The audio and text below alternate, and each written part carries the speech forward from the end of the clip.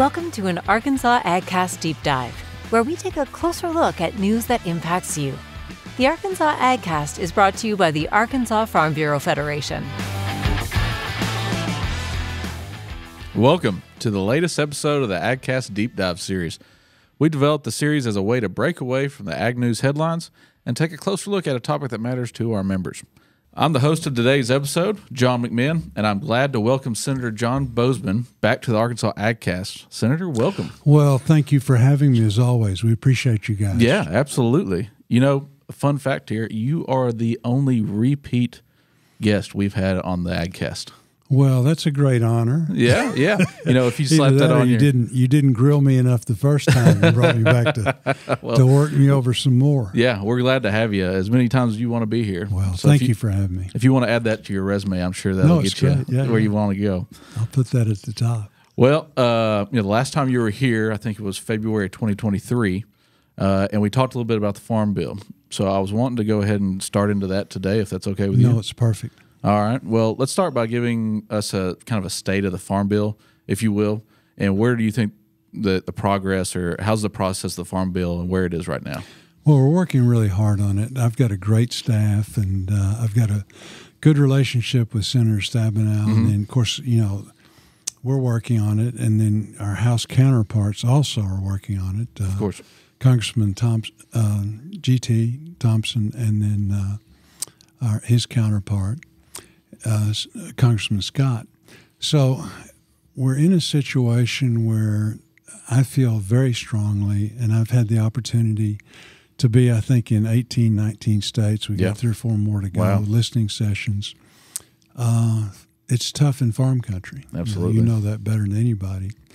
The risk management tools aren't working. Mm-hmm.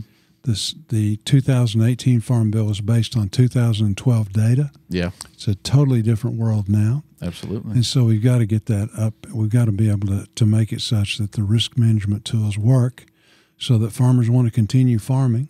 Of course. And that they can go to the bank and borrow the money that they've got. So that, and then promoting trade, research is so important, and then certainly the conservation aspect. So it's a big job. It's going to take some money, and so far, the other side has been resistant about actually wanting to provide more resources into the farm part of the Farm Bill. So I was in North Dakota at a listening session, and a lady was there, and she said, "Senator, we need more farm in the Farm Bill." And I totally agree with that. So, you know, that's really where we're at. So, on the other hand, I know how important it is to give continuity, assurance to our farmers with the passage of a Farm Bill. People say, well, John, you got to do something. And my retort to that is, no, we got to do the right thing. Exactly. So we're talking about a 5-year contract. It's difficult now. Who knows what the world's going to look like 5 years from now? Absolutely. So, you know, we do have to do the right thing. Well, we know there are a lot of factors that could influence the Farm Bill process this year. So your counterpart, Senator Stabenow, she's retiring. We also know that it's a presidential election year. So a lot going on. Do you still see us getting a Farm Bill in 2024? No, a lot of these big things, and this is big. I mean, this is a $1.5 trillion package, and so it's huge. Yeah. A lot of these big things, you know, you feel like they're going to get done. You don't really understand how, but they get done. The good news is that the average, as I talk to, you know, people in Congress, in the House and the Senate, they want to get a Farm Bill done. Yeah, it's important to Democrats. It's important to Republicans. Farm bills aren't about Democrats and Republicans. It's regions of the countries and it's various commodities. You know, putting all that together. So the want to is there. We just got to hammer out the details, but we're not going to get there unless we put more resources of that $1.5 trillion into the farm part. So right now it's about 85% nutrition and about 15% agriculture. And the numbers just don't add up the way they need to. Yeah. Well, I've read that you and your colleagues on the Republican side of the committee have been working on a framework for the Farm Bill, right? We have, yes. Can you tell us what you hope to achieve with that framework? And would you mind sharing some of the priorities that may be included in that specific framework? Well, as I go around, the priority is getting farmers again, the risk management tools that they need. So that's the top priority. Certainly. So that's the basis. We're blessed. We've got this cheapest, safest food supply of any place, but that's all based on a healthy farm economy. A healthy farm economy is what rural America is all about. Yeah. So the other aspect that we hear a lot about, again, is research, which is the basis of us being so efficient, making farmers more productive, which they're going to need to be as they go forward with these high input costs. And trade is so important, plussing up the trade aspect. So that's really where we're at. Those are the things that we hear the most about and are committed to getting done. Well, I'm going to take you off the hot seat here now. We've asked the tough questions, but here on the deep dive episodes we have, and also in the AgCast, we never miss an opportunity to talk about food. So it's Easter. We don't miss any meals around here. We definitely don't. So you're in good company here. So it's Easter holiday coming up.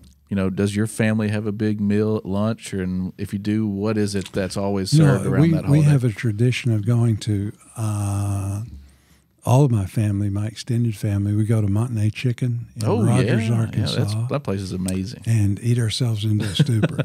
I don't blame you at all.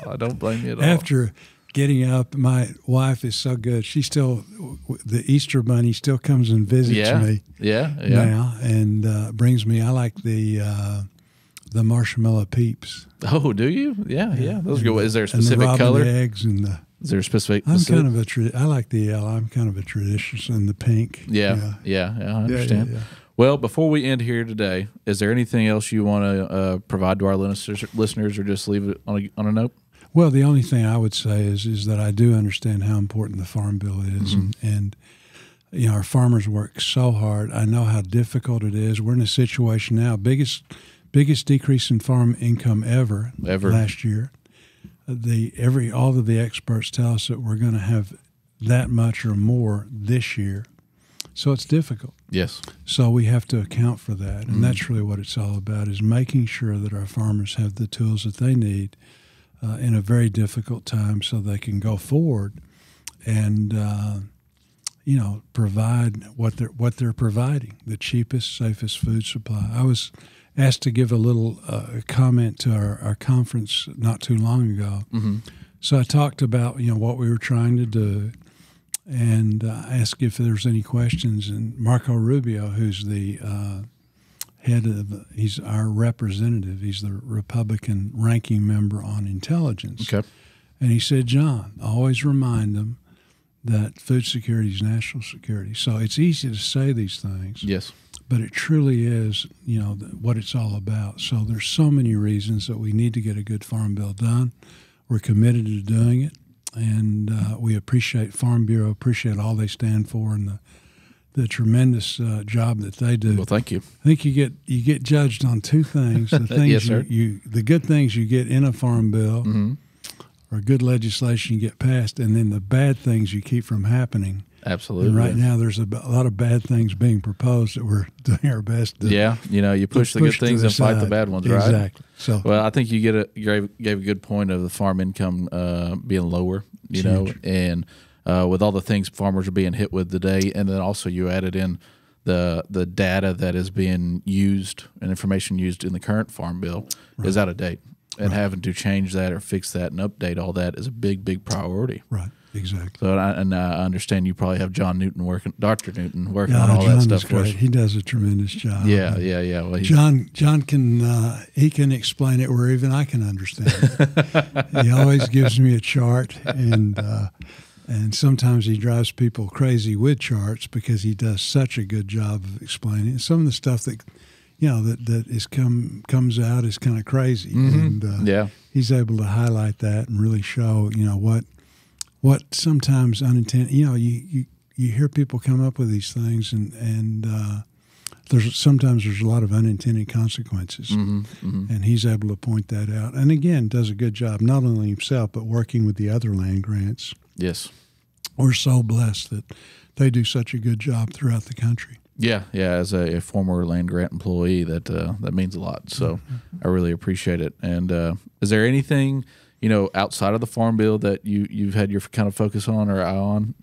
Well, the big thing that we've been working on is not ag appropriation, just appropriations in general.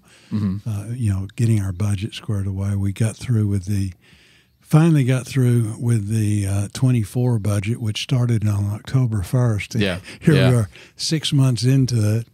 But that was big, and we were able to do that, I think, in a successful way. Now we're looking at 2025. Okay. And so ag appropriations are a big part of that, but just the appropriations package in general is really something that, like I say, we're working hard on. Okay.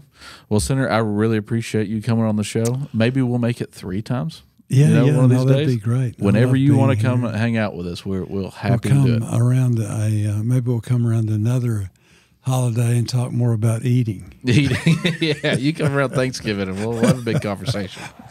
That wraps up the special edition of the Arkansas AgCast. Thank you for taking the time to listen to this deep dive episode. We'll continue bringing on guests to take a closer look at topics important to our members. Remember, you can catch new weekly episodes of the Arkansas AgCast every Thursday. Find video episodes on Facebook and YouTube. Listen to the audio version where you listen to podcasts. Make sure to subscribe and leave us a review when you have a few extra minutes. The Arkansas AgCast is brought to you by Arkansas Farm Bureau. I'm John McMinn. We'll see you next time.